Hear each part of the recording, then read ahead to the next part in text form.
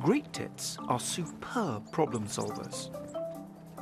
And when they're pushed to the limits during the cold winter months, this ability to innovate is of vital importance.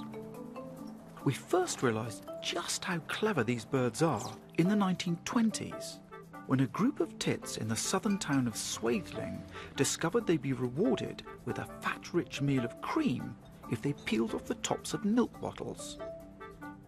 But what was even more surprising was that this clever technique didn't remain localised. Instead, it spread like wildfire. So it wasn't long before tits were stealing the cream from doorsteps across the country. But how did this knowledge spread throughout the tit population? To answer that question, I come here to Whighton Woods in Oxfordshire, home of the most well-studied great tits in the world. Dr. Lucy Aplin from the Edward Gray Institute is just one of the scientists monitoring them. So, Lucy, what was happening then in the case of those tits in the milk bottles? Well, we're not really sure, and that's what's fascinated people for so long about this milk bottle innovation, is that we saw this apparent cultural spread of new behaviour, but we're not really sure if it spread from a single individual all the way across the UK, or whether there was multiple sites of innovation, perhaps.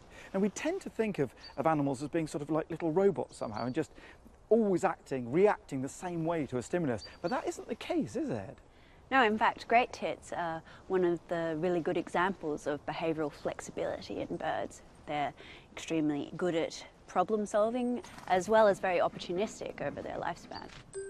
Lucy's research is attempting to recreate the milktop story by training wild great tits to solve a puzzle box, by either pushing on the blue side of a sliding door or the red side in order to get a reward. The training of the birds begins in the lab. So Lucy, how does the puzzle box itself, how does it actually work? Well, it's a very simple design. So I've got mealworms, which great tits love, and I have a sliding door in front of this feeder, and one half is blue and one half is red, and it can be pushed either way. In some populations, I train the demonstrator to push it on the blue side. In other populations, they push it on the red side.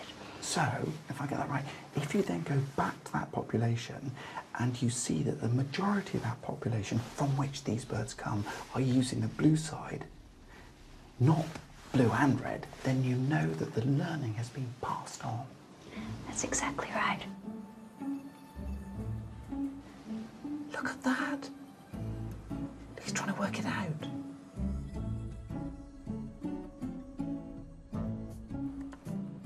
After 3 days, Lucy releases birds trained to push the blue side of the door back into the wild, along with the puzzle boxes from her lab. Here, she can track how their newfound knowledge spreads through the population. This great tit might come down. He's looking into. Here we go. Here we go. Come on, I want to see it happen. They're all coming in now. Oh, here's a great tit. That's great. Here we go. Was that it? As fast as that? Yeah, no, just shut the door, just shut again. Yeah, you just solved. God, it doesn't hang about, does it? No. We've actually seen science in action. Yeah, isn't it exciting? That was great. In order to identify and record unique visits, each bird has a microchip in a ring attached to its leg. Time to check out the results. At the front you see the antenna, and when the birds land on that, their microchip tag is red, so we know who the bird is. It says here that 129 birds have solved it pushing from the left, the blue side, and only 24 from the right. Well, that's conclusive, isn't it? And is that a typical sort of result, those sort of proportions? In the next site down the way, there was 206 solves on the blue side and none on the right side. None? None at all. That's what you like to hear as a scientist. They're pretty conclusive. One question, how long does it take for the behaviour to spread throughout this population?